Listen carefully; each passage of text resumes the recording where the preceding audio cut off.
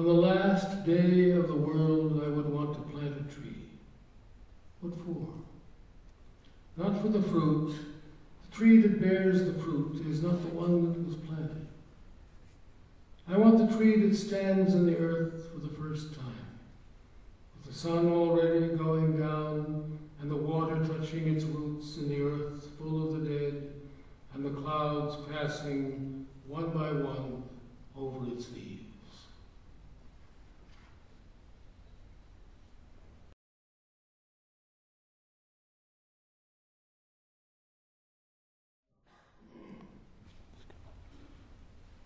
So this is the way the night tastes, one at a time, not early or late.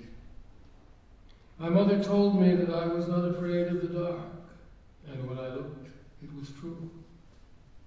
How did she know so long ago, with her father dead almost before she could remember, and her mother following him not long after, and then her grandmother who had brought her up, and a little later, her only brother, and then her firstborn, gone as soon as he was born.